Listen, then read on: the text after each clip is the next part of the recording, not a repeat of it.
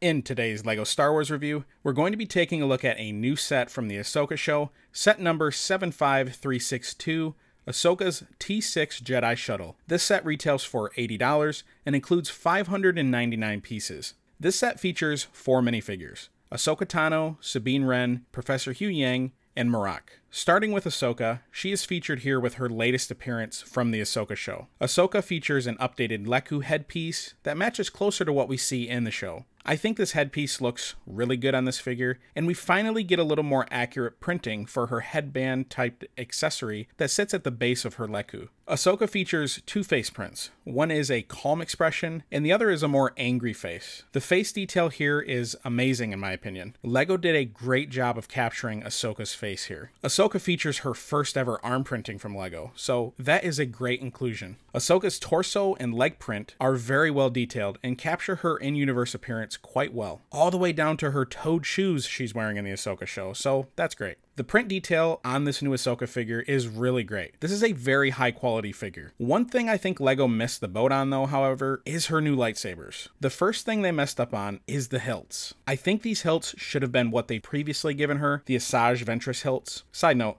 I like the simplicity of all Jedi having the same hilts in LEGO Star Wars, don't get me wrong. But they've already introduced a special hilt for Asajj Ventress, and they've used them for Ahsoka before. I just feel like that's what they should have done here as well. The second thing I think they did wrong with the lightsabers is the color of the blades themselves. In universe, Ahsoka's lightsabers are white. In this set, they are clear. I think what would have made these look really great would have been a frosted clear lightsaber piece. So it could have looked white while really being clear. I just don't understand the rationale around this choice. Personally, I'm glad they didn't just use white bar pieces. I think that the clear looks better than just plain white, but I still think they should have made a different choice here. Moving on to Sabine, this figure continues the trend of high levels of detail. We see Sabine's Mandalorian armor represented well here on her torso, front and back. Sabine's face print is nice. She is also featured with 2 facial expressions as well. She also features a new hairpiece as well as her helmet. Clearly, LEGO isn't going to be as greedy this time around as they were in the past with Sabine. I think the helmet looks really great and represents her in-universe helmet well from what we've been able to see so far. Sabine is also featured with 2 blaster pistols as well as a green lightsaber. Moving on to Professor Huyang, I was pretty excited to get this figure when it was announced because I loved his first appearance in the Clone Wars, and now with his awesome appearances in the Ahsoka show. However, now that I have him in hand,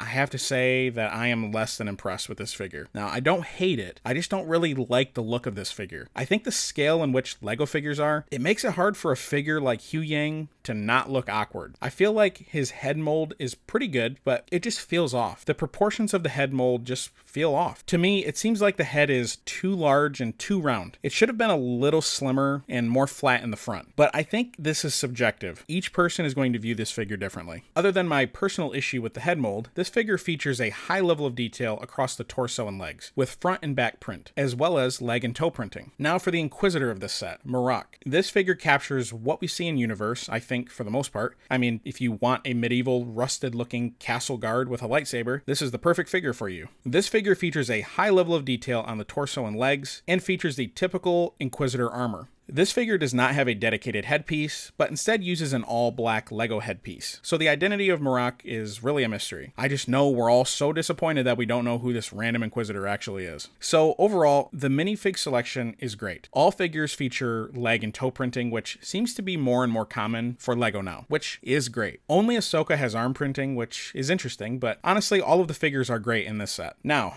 for the set, let's address the elephant in the room. This thing is tiny. Downsizing has really hit this set hard. As I said in my gunship review, downsizing can be good, but sometimes it hurts more than it helps. This ship is pretty large in universe, so this set being this downscaled is quite unfortunate. Now, I'm not advocating for this to be minifig scale or to be really large, but it just feels really small. LEGO released a T-6 Jedi Shuttle in 2011, which was based off of the Clone Wars, and featured 4 minifigures. The 2011 T-6 Shuttle was definitely larger than this one, but it could only fit 2 figures in the cockpit. So these sets are similar in that way. Figures can't be placed within the body of the ship, but in this set, you can only place 1 figure inside of the cockpit, and very tightly at that. To me, the downscaling of the set is its greatest downfall. I wish it was a bit larger and would allow you to place the other 2 hero figures in the ship somehow, even if they had to lay down on each side of the ship. But one good thing about the interior of the ship is the fact that you can fit Ahsoka's lightsabers inside while she's in the cockpit. You can also place Sabine's blaster pistols and lightsaber inside while she sits outside of the ship. To me, that is a bit pointless. You can store Sabine's accessories, but she can't go in the ship. Totally makes sense. As far as the details of the ship itself, though, the ship looks great. The level of detail on the body of the ship and one side of the wing look amazing. LEGO's deal for the past few years now appears to be settle for downsizing, get high levels of detail in return. Again, this is a very detailed build, except for the underside of the wing. LEGO didn't even try to make the underside match the top dark red detail at all. Very disappointing for sure. The wings of the set feature a lot of great detail. There is unfortunately 2 large stickers on the wings that, if not placed carefully, can make the wings look a bit silly. I highly recommend waiting to put the stickers on until you finish building the wings. The instructions will tell you to put them on during the build process, but I recommend waiting so that you can line them up and get them as close as possible to the other red pieces on the wing. Another thing about this ship is it is incorrectly colored. It is clearly red and white in the show in any reference material I've seen. I don't know why LEGO went with light gray here. Now, it looks good, but it is inaccurate. The engines on the set look great, oddly enough. On the back of the ship, there is a small ball turret near the engines. Just to show you the scaling difference, a character is supposed to sit inside of that ball turret in the back. But on the set, it is scaled down to a 2x2 inverted curved tile piece. Again, I'm not advocating for a minifig scale T-6 for a playset. I just found that funny. The rotating mechanism for this set is a major upgrade from the 2011 T-6 Jedi Shuttle. It is so smooth and frictionless on this model. The 2011 model was not as smooth as this one is. It was a bit of a shaky mess when trying to rotate it quickly, so this is definitely a great improvement on LEGO's part. Lastly, the landing gear of this set is great as well. They fold away nicely when you don't need them, and fold out easily when you do need them. So overall, this set is a really nice set. I think the scaling could have been a bit better, but I think it is a great set, and it looks like a lot of people agree. This is the only set from the September wave that is currently on back order on LEGO.com. For $80, I feel like this set is definitely expensive, but when looking at the previous versions of this set from 2011, adjusted for inflation, $80 is fair. But we did think the T-6 shuttle from 2011 was overpriced, so do with that what you will. I'm eager to see how all of these dark red pieces hold up over time. As we know, dark red ages terribly due to LEGO's quality issues with these colored pieces. I would recommend this set for any Clone Wars fan, and especially for any Ahsoka fan. A good thing with this set being on the smaller side, it should be easy to display for most people, casual or hardcore LEGO collectors.